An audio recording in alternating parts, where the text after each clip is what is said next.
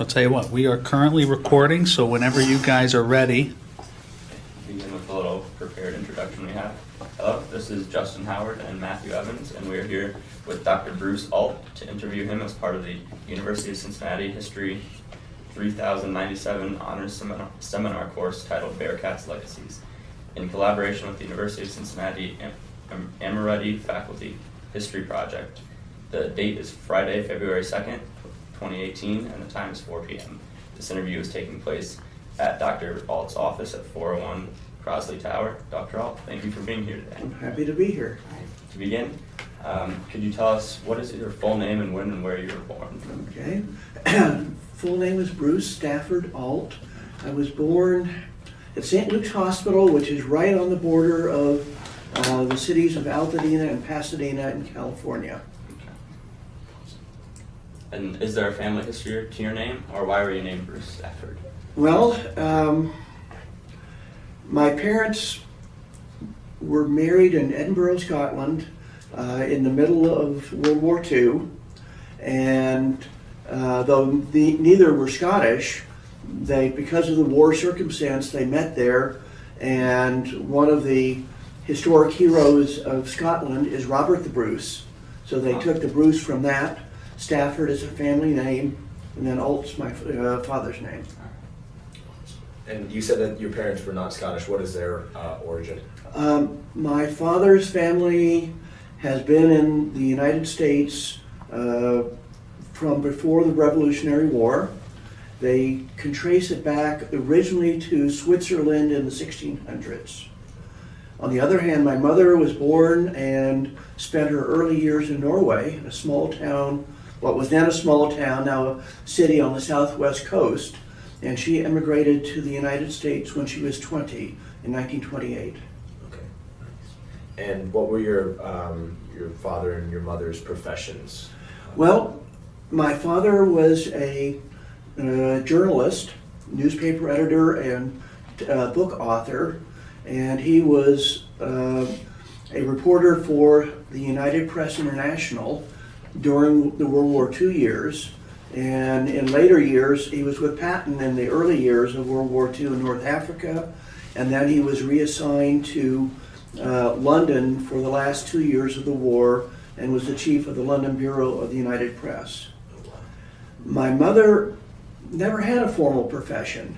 She came to the United States mostly to escape Norway and what was then very difficult living circumstances.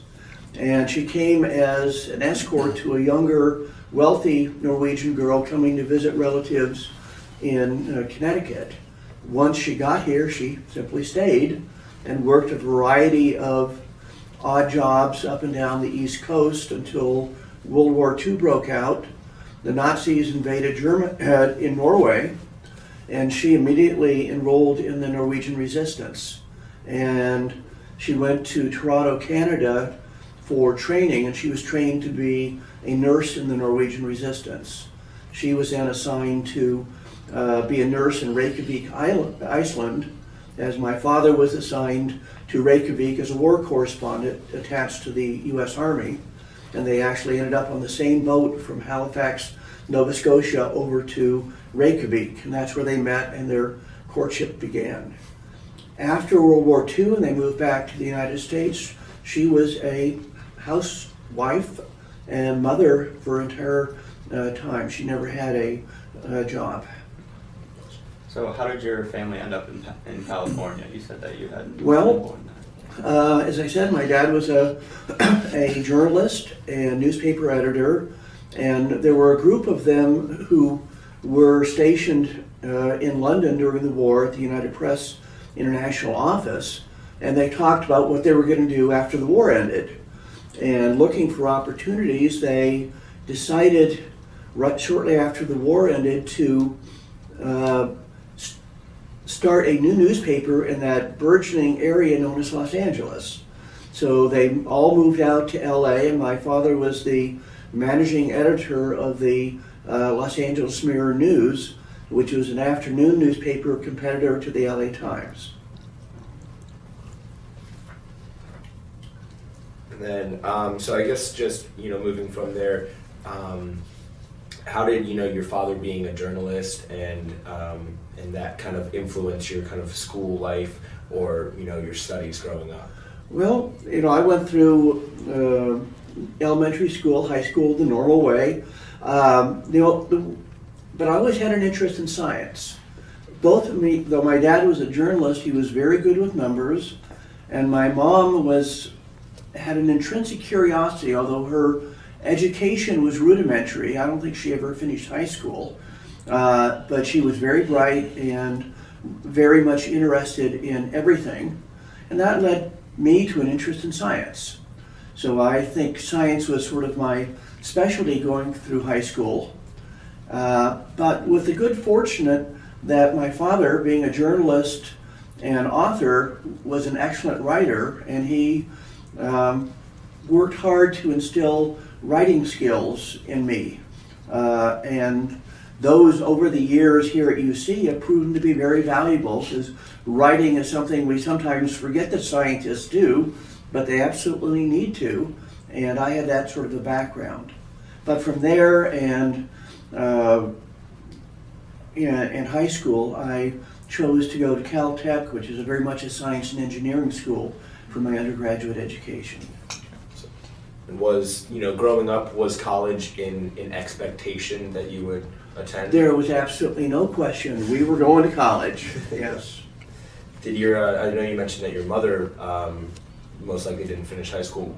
Did your father go to college? Yes, he went to DePaul University in Indiana, okay, where he got his degrees in English and journalism, and then started in the practice of journalism.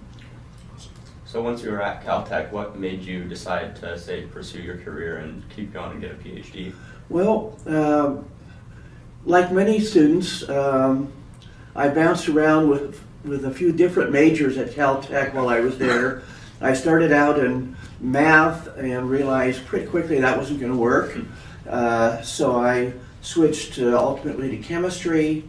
And, I think I was by no means a stellar student there among the group of students at Caltech. But in my senior year, I got into undergraduate research. And I got involved with a research project with one chemistry professor. And that really got me thinking about research as a career. And in the sciences, to be a research chemist really means a PhD. Mm. And then with your kind of collegiate career, undergraduate, graduate, and postdoctorate, how were you supported by, as a student? Any mentors, or how were you helped along your journey? Well, when in graduate school, you work with a faculty member very closely, and although I sure didn't know a lot about what I was doing when I got to graduate school, and there was a group of us who came in the fall of '70 at the same time, there was a big scramble to find a research mentor and a research group for your graduate studies. And it happened over just a couple-day period, and to be honest, I was very, very fortunate to land in a group run by George Pimentel, and he turned out to be an excellent mentor both in research and in how to be a professional scientist. So he really helped me along the way.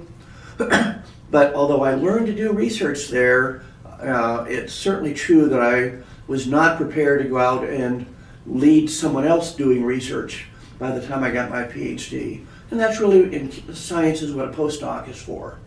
So I got a postdoctoral position at the University of Virginia, had a very, very different mentor there, Lester Andrews, who had totally different style than Pimentel. And I had to switch gears quickly, but it taught me the different ways to look at how to lead a research group, how to mentor, as well as get more seasoning in terms of doing research. So the two of them, George Pimentel and then Lester Andrews, were invaluable in getting my career started. What were some of your early research interests? Well, within chemistry, there's a whole range of opportunities and possibilities. My interest started out very quickly and stayed with sort of the interface of chemistry and physics, which is, say, physical chemistry. It is more about measuring and understanding the properties of molecules and how molecules react, whereas an organic chemist, for example, would be interested in making new molecules. So in chemistry, there's sort of people who make molecules and people who study and analyze molecules. And I was much more on the study and analyze side, and that just fit my, I think, my mental, predilections. And how did you end up at UC after your postdoctoral studies? Well, this was in the mid-1970s. There had been a big boom in university hiring in the 60s, especially in the sciences, which I think is attributed to the Russians launching Sputnik in the late 50s, and then the U.S. trying to catch up in science and engineering. And so there was a big growth in the 60s, and then as we got into the 70s, and all that hiring pretty much stopped. So it was not many job openings and a lot of competition. So I was really on the job market 2 years. I had a number of interviews around the country, maybe 5 or 6 each year. I had one job offer, which, for better or worse, I turned down, and then because it didn't feel like the right fit. And then I think the last job interview I had was in the spring of 1976 here at UC. And I told my wife as soon as I left, this was the place. It just felt right, and apparently they thought so also, because they, within a couple of weeks I had a job offer here. So it was really market driven. A PhD to me is what I would call a national degree. You can't necessarily dictate where you're going to end up, and you just follow where the jobs are, where you might get an offer. And here it was Cincinnati. And when you were hired at UC, what was your initial role? What classes were you teaching? Kind of like that. It was interesting. My first assignment as a brand new faculty member in the fall of 1976 was a class of 600 freshmen in general chemistry in Zimmer Auditorium. And that's not enough to scare anybody. However, I had a senior colleague in the office next to me who said, "This is nuts." And he said, "We're not going to let you do that." And he took the course over for me. So instead, I ended up teaching a much smaller junior level physical chemistry course that first semester. The only thing I hadn't planned on, the first day of classes, we were living in an apartment out on the west side, and because we didn't want to buy a house right away. And I've been coming in to work every day, getting the lab started and getting organized and so forth. And then the first day of class, I drove into campus and could not find a single place to park anywhere. And I was about an hour before class, and I kept circling and looking and panicking that I wasn't going to. I finally parked some distance away and had to sprint to campus, and just got to the class at the minute it was supposed to start. And what have been, moving forward in your time at UC, what are some other classes that you've, progressed into maybe? Or Well, in the early years, I did teach quite a bit of freshman chemistry, which I actually enjoy doing. I think it's a place where you can have a lot of impact on a lot of students because the classes are large. But if you do it well, you can really, I think, have an impact and provide a positive image and feeling about science.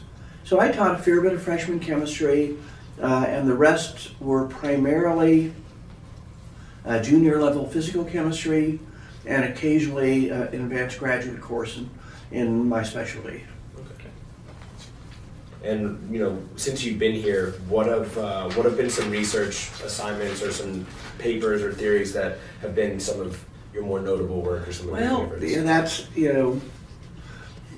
that's in the eye of the beholder for sure. And in fact, one doesn't get research assignments. You come up with your own research ideas. You promote them first to graduate students who will generally be the ones working on it.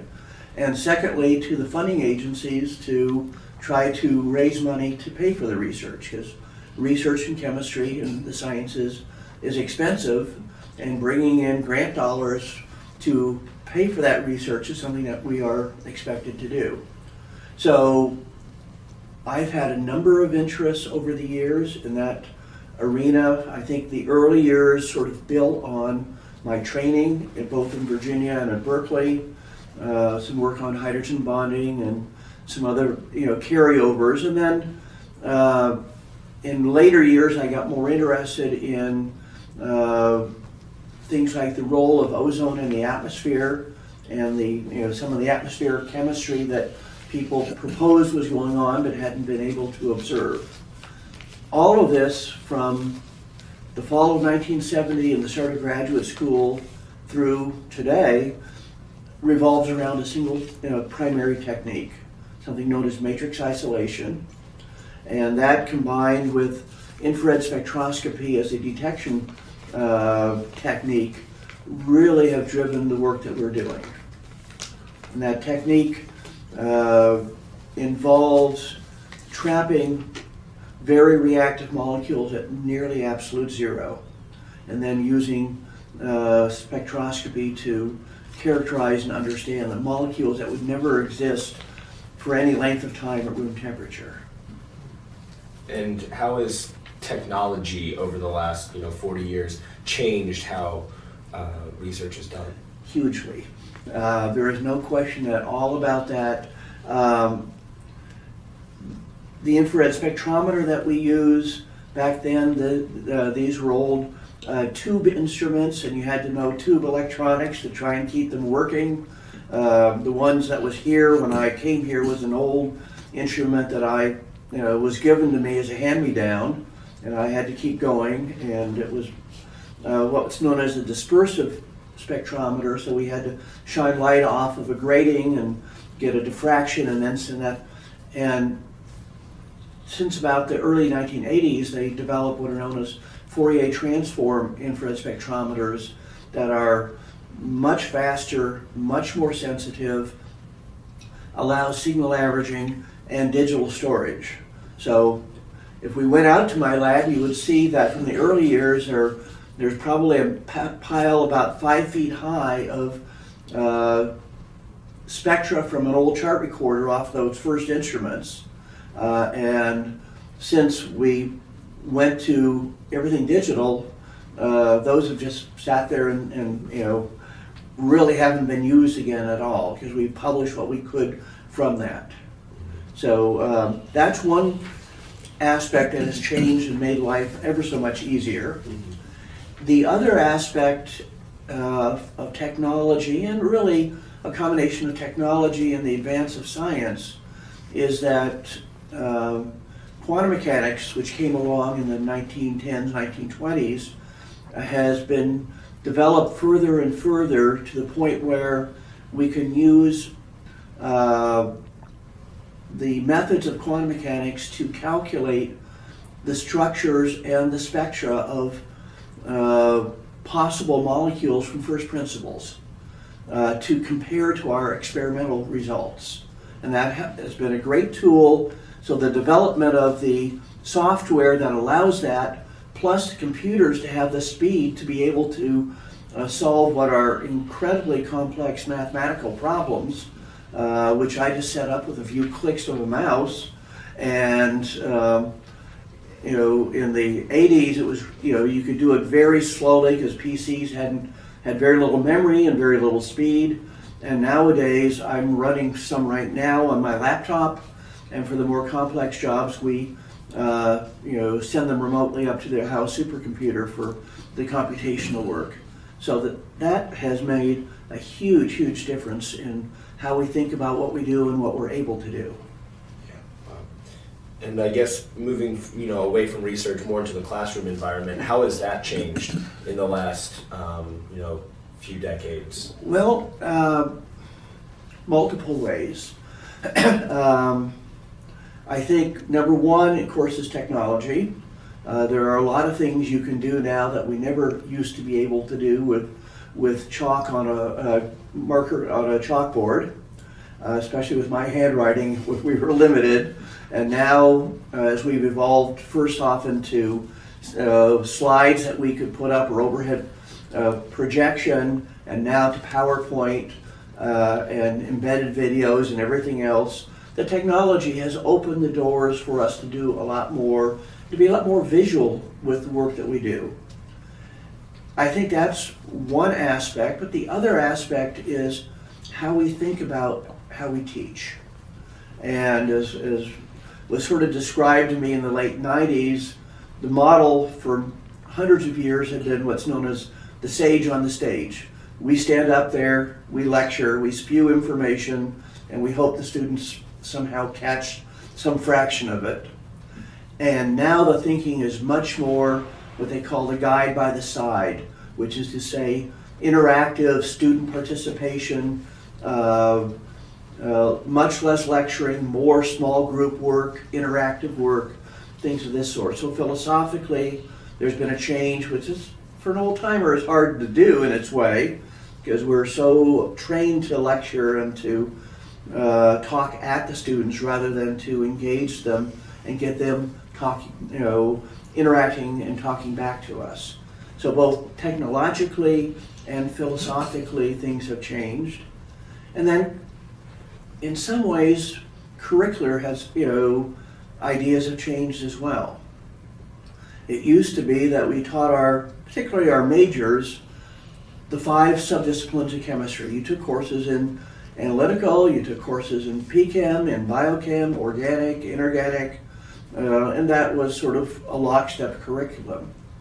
We've made several changes over the years in that, and we now teach 2 one-credit courses that are required that teach how to be a professional, how to develop professional skills, soft skills that need to go out into the workforce besides having the core knowledge of chemistry.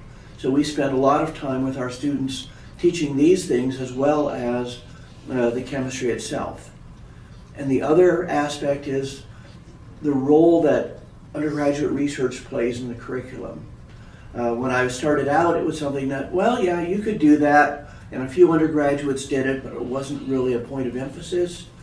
Our emphasis in that increased in the early 2000s, and when we switched to semesters, 6 years ago, we decided to make undergraduate research mandatory for everyone majoring in our department.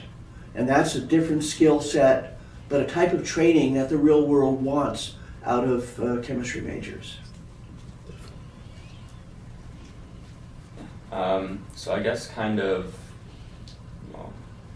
where do you think we should go after this now? Just the next one?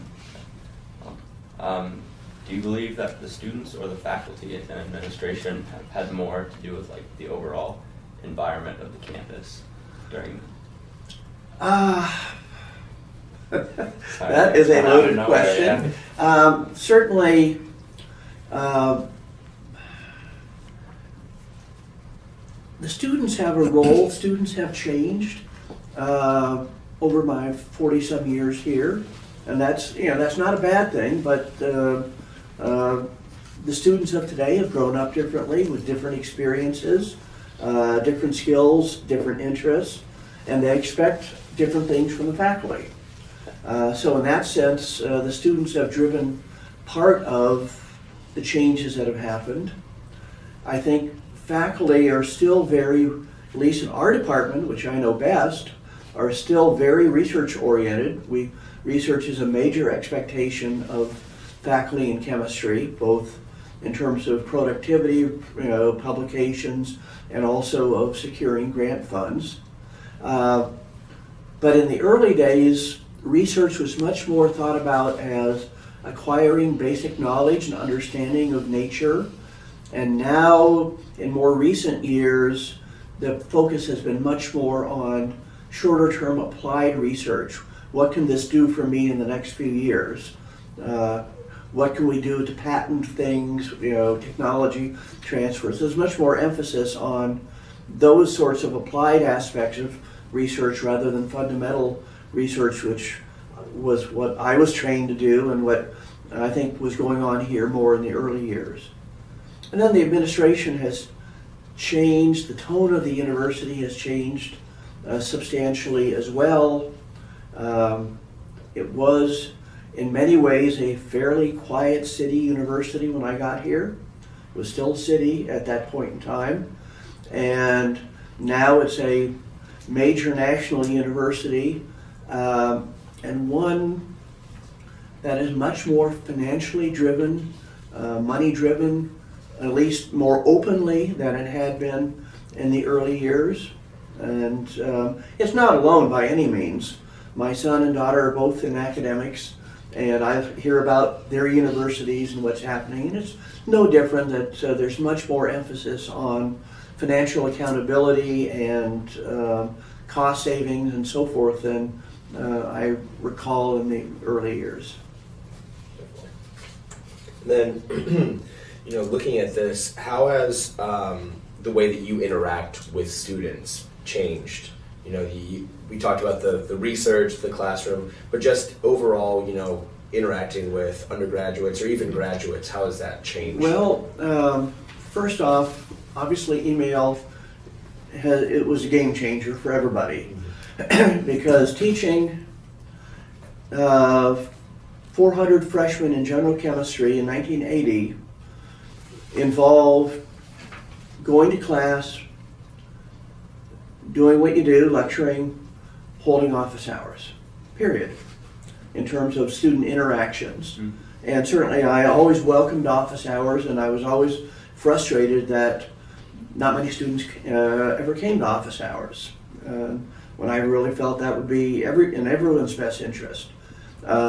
Some did repeatedly, but many never did.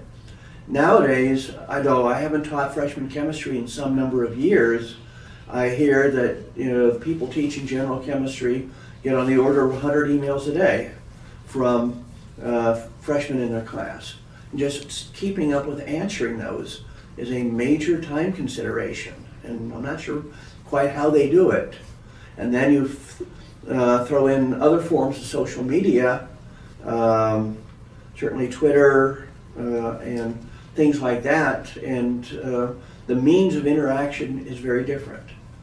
However, again, being an old-timer in a mental sense, if nothing else, I believe in what's on the floor over there, which is a welcome mat for my office. And I would much rather have people, whether it's students, faculty, administrators, come in and talk face-to-face than to use, you know, electronic forms of communication. I think we can say much, much more in-person, face-to-face than, but I realize that that isn't the way many students and faculty are trained to function these days. Definitely. And then just to kind of bring it back a little bit, you mentioned, you know, in the 60s when there was a big emphasis on science, you saw kind of an upward trend in terms of any science or mathematic field. Right. Have you seen any trends like that in recent time with chemistry or some other sciences? Yeah, I would say after that Sputnik boom, and then really quite a lull for, let's say, the 80s and 90s, then as we moved into the 21st century, the emphasis on STEM education got, you know, much, much greater than it had been. More students were interested in STEM fields, and the university was investing more in STEM fields. I was undergraduate director in chemistry for 13 years.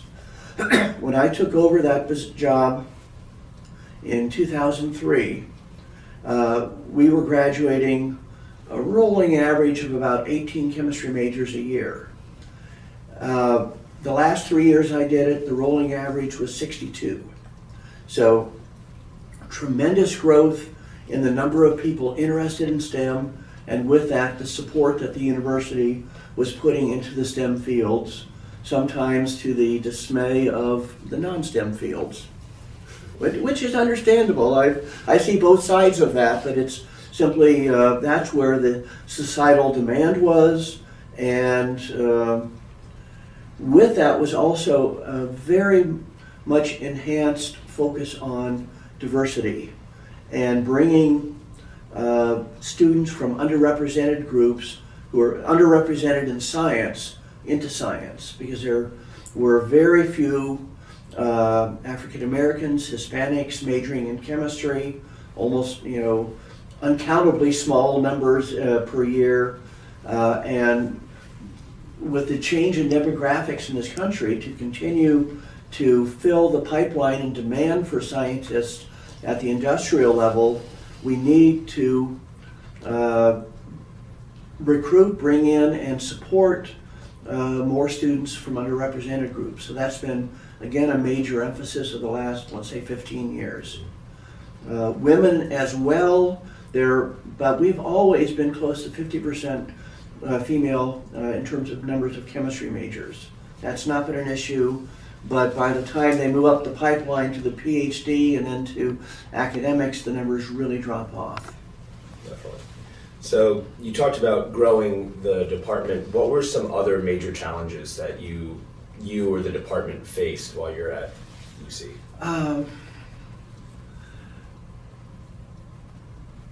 I think that one thing we always faced was budget.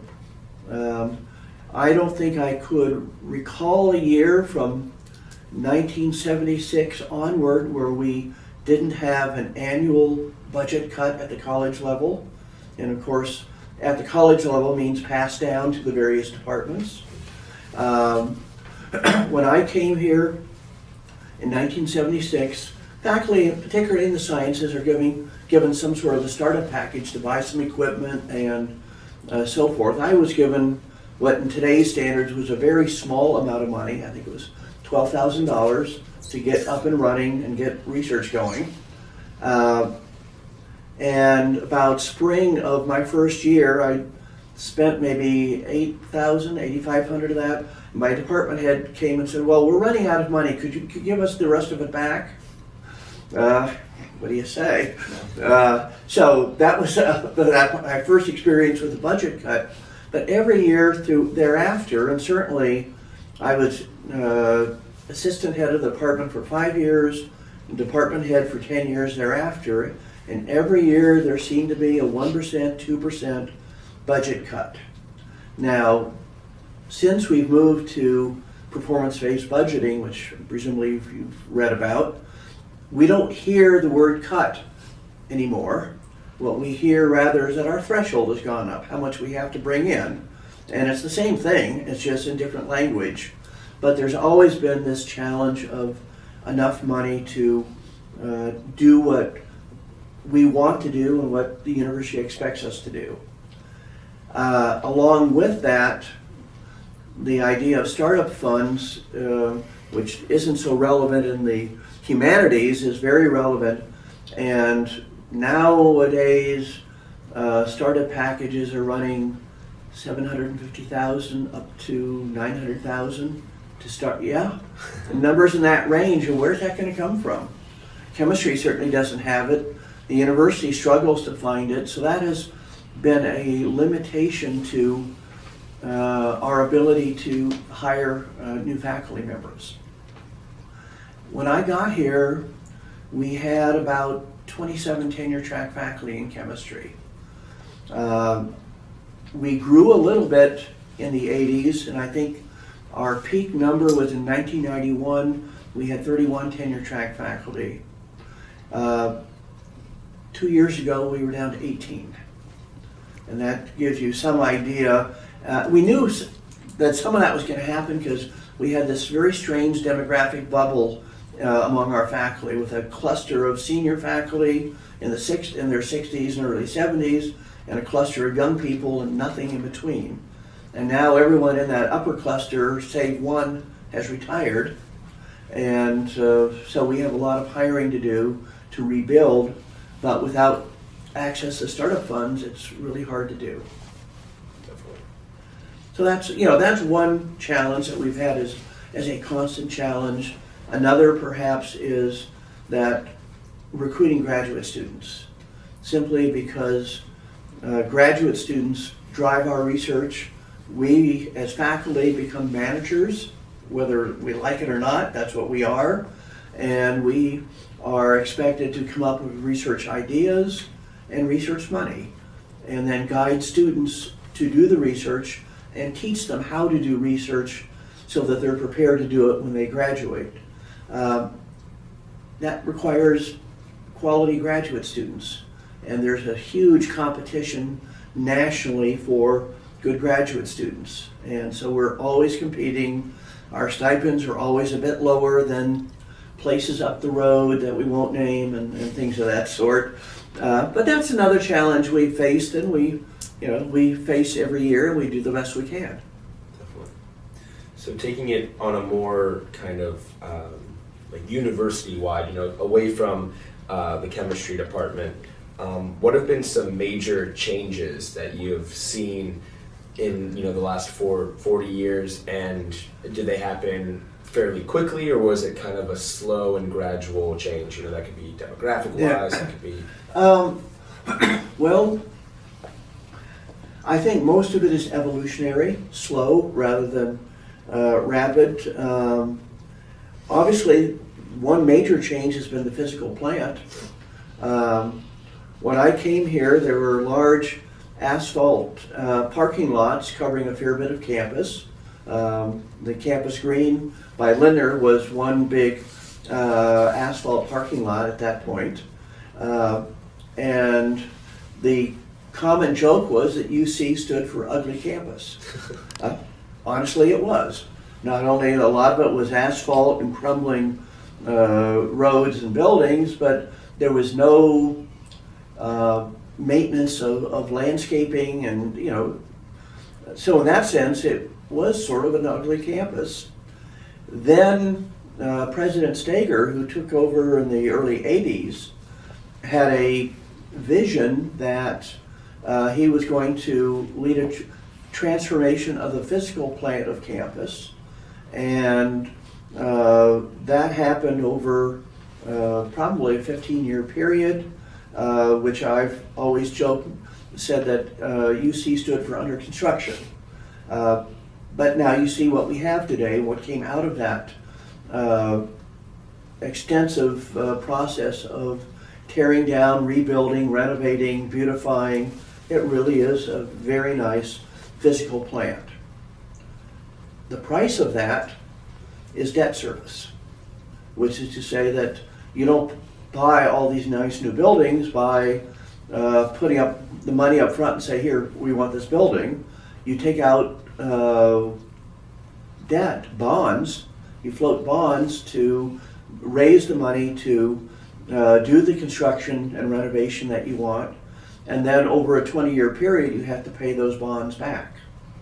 So when Steger stepped down in about 2000, Nancy Zimpher became president, and there was one more building on the drawing board at that point that was to be built within a couple of years, and that was a social science building for all the social sciences and arts and science. She came in, learned quickly about the budget and the extent of our debt service, and she canceled the building. And to this day, political science and sociology are still up in the tower, and psychology is over in Edwards, and so forth. So that building never happened because of the debt service that the university had incurred through that phase. And then in recent years we've gone back to some construction, some over at the Med Center, and of course the new business building that will be very nice, and then where it goes from there we will see. But since you may have seen the article back in the fall that Crosley Tower was rated one of the 8 ugliest academic buildings in the country, there is now a strong movement afoot to move everyone out of Crosley and to demolish Crosley. And so that's going to involve some combination of renovation, maybe construction, and so forth. And that planning process started intensively in the last couple of weeks, and we will see where it leads and how fast it leads us there. But that's certainly one global thing that's changed around campus over the years. Definitely. And then, in those, 40 years, what do you think has been the most transformative period? If you had to look at, you mentioned the 80s, obviously the early 2000s was a huge kind of change for the university as well. That's hard to say. I think one of the, I think the change in the physical plant had a major impact on the institution. The change in presidents, first Imfer, briefly Williams, and then Ono, really had, their vision of what the university was going to be, I think had a major impact on how we think about things. I think at the same time, the debt service that I mentioned from all the construction has really held back because of resources, the way that the faculty could evolve, grow, and at times be compensated. So there was a price and trade out there. But I certainly think that construction period and the mess we went through for a long time has transformed the campus and what people see when they come to campus. I think the other transformation that's happening that concerns me a great deal is in the way that some faculty aspects are handled, which is to say that when I came, and probably through the 80s, we were 100% tenure track faculty, and that's the way it was. However, as these gentlemen know, there has been a growing number of educator faculty. That maybe started in the early 2000s, faculty whose focus is on teaching only and who have no tenure and no opportunity for tenure. So they are contract, 3-year contracts, maybe 5 if they've been here a while. So now we have a polar faculty, those who are tenure track and those who are educator, working together, and in the ideal circumstances they do that pretty effectively. In some environments that doesn't go very well. Fortunately, in chemistry it goes very well, and we've resisted hiring any more than we absolutely had to, but there's been a lot more and more pressure to hire educators, particularly with the increased enrollments at the university at the price of tenure track faculty. Interesting. So you mentioned that the change in the physical plan of campus has obviously affected it a great deal. How has this affected the area around the university? My kids would answer that better than I, because they grew up knowing the old perimeter of campus, and it was very run down as well. Anyone who's been here for some time, and you guys, are you from Cincinnati?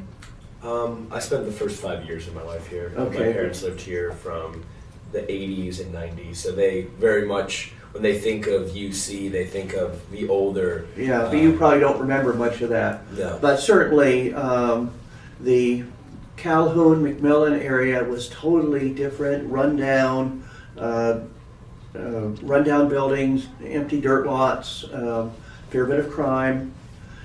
Stratford Heights didn't exist at that point, the housing area. It was old, rundown as well. And it wasn't a place that a lot of parents, particularly coming from suburban settings, wanted their students to go. So the idea of transformation was not only the campus, but enough of the perimeter to provide the environment for parents who want to send their students there. And since the UC has, as I understand it, I'm not going to know the details, some of the debt service we've incurred has been in these perimeter areas, not just on campus itself. And so they've contributed to that development.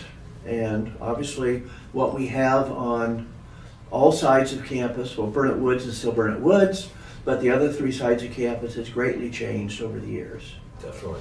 And where have you lived while working at UC? As I mentioned earlier, we lived in Westwood for the first year or actually first 10 months that we were in Cincinnati, because we wanted to see what it was like and also to scout out neighborhoods where we might want to live.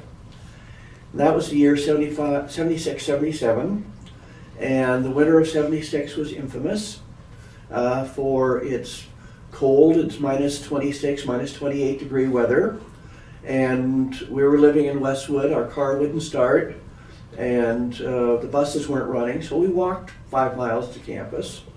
We decided we were going to live close to campus, so we really focused on Clifton, up north of Good Sam, near the Ludlow business area, and we kept our eyes open for houses that came on the market, and there were several. Another faculty member, colleague of mine who came the same year, he and his wife bought on the same street that we're on ahead of us, and then told us about a house that was available on Terrace that was going on the market by owner, and we might want to take a look at it. And that's the house we bought. So it's a little bit less than a mile from campus. And we are very happy to be close.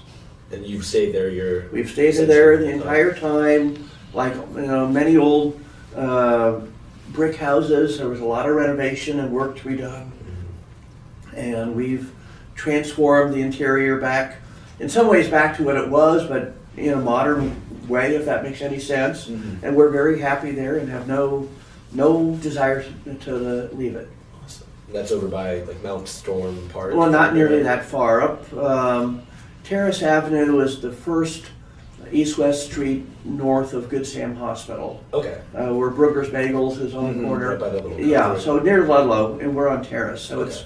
It's south of Ludlow. It's not technically Gaslight District, but it's very convenient. We can walk to everything, and we've got good neighbors and a good neighborhood, so it's fine. That's awesome. Perfect. And I guess, getting down to some of your time at UC and some of your memories, what have been some of the best things that you've worked on, or some of the best memories that you have while here at UC?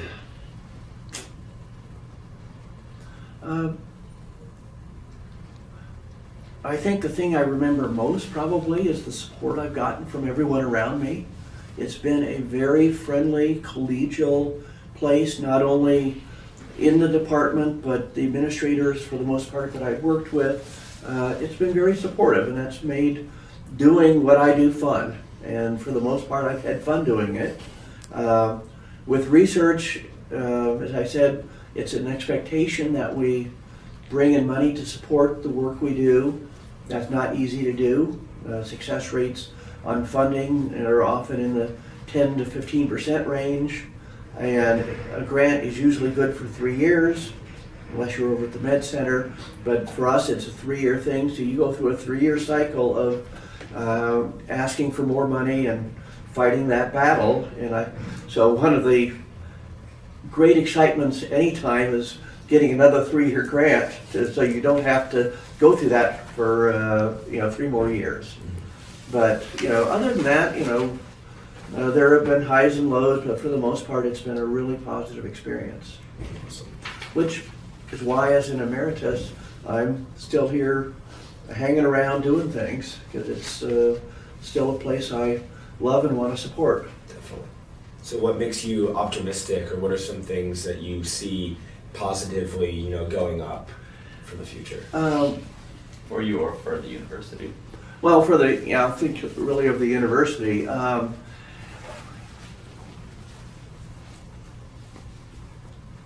It's I think really a question of, can we maintain the momentum we have?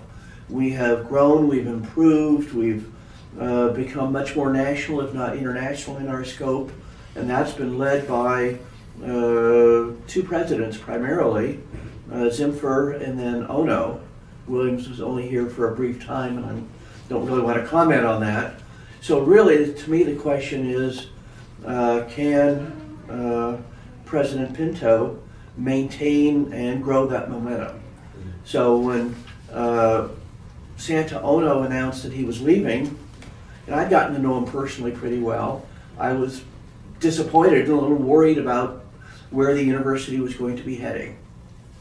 And so then the search went on for a new president, and I learned, actually the night before it was being announced, who the new president was going to be, and I was very, very pleased, and that makes me optimistic.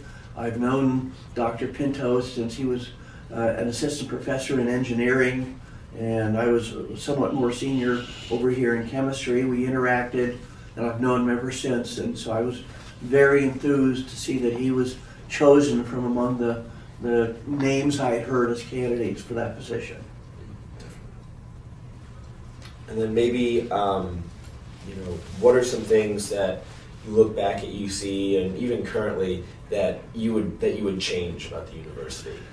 I'm gonna say something that's not politically popular, and my colleagues to my left will probably disagree, but that's what we're here about. I think one of the things that I would change is the union. I know to me it's a mixed bag, that the union has many supporters, but I think, and it's done some good things, I am sure, but I also think in other ways it's a drag on the university, and it's a drag on faculty who want to excel. In particular, and I said it wouldn't be popular, the union rarely supports merit increases. Their interest is in raises that are essentially equal for everybody, and that doesn't, in my mind, really support excellence.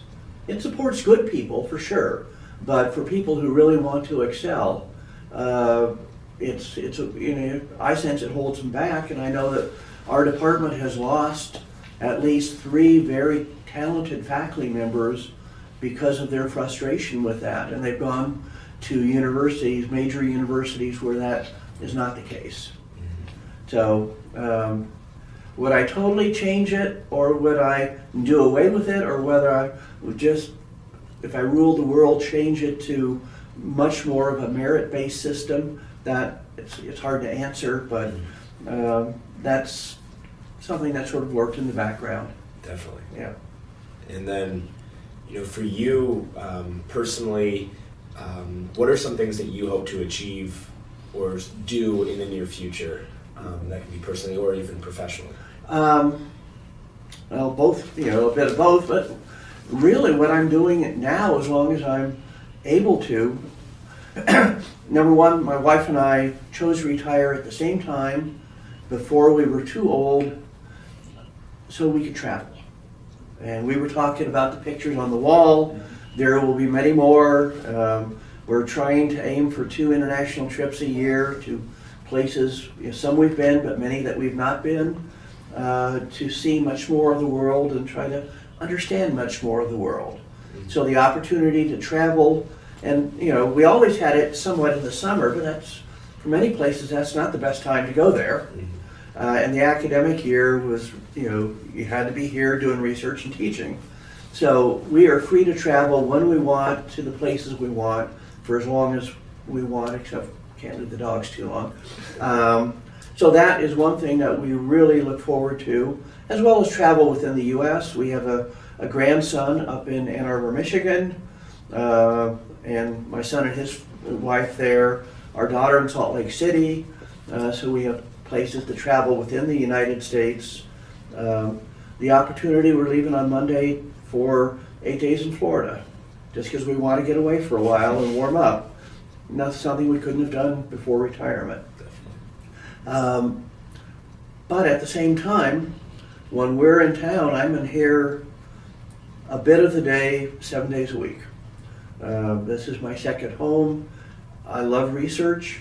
The department is allowing me to maintain my research lab, at least for the visible future. And I'm in a position where I can go back to being the scientist I was trained to be, instead of the manager that I became. So I'm doing the research myself, and I'm having a lot of fun with it. The other thing is that I have 40 plus years of institutional knowledge and experience, and as we change department heads and departmental leaders and sometimes college or university leaders, that institutional knowledge is needed. So I try to help where I can, when I'm asked, and when I'm not asked, I stay out of the way. But we have a brand new department head this year. There's a whole lot to learn. There's a lot going on, and so I'm there to support him and to support others to the degree that they want me to. Yeah. So where are the next 2 international trips? In April, we are flying to Hong Kong and Taiwan, and in October, we're flying to Israel. Yeah. Nice. Yeah. So those we're excited about both of those for very different reasons. Mm-hmm. Yeah. So outside of travel, what are some other hobbies that you find yourself doing? The university, is that a hobby? Well, there's always things to be done around the house. I like yard work, gardening, growing things. Can't do that much at this point, but there's interior work in the house to be done, and crossword puzzles and Sudoku and sports events to either attend or watch.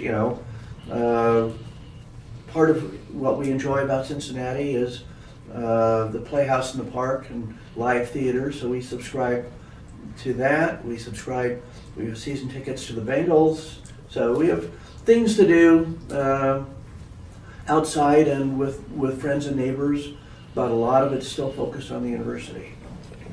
I was going to ask that. Are you still committed to California teams, or are you a full local now? We are Bengals fans. I'm still a Dodger fan. I say that quietly, but we go to Reds games, and when they're not playing the Dodgers, I root for the Reds, but I'm still a Dodger and Lakers fan at heart. But we have adopted the Bengals.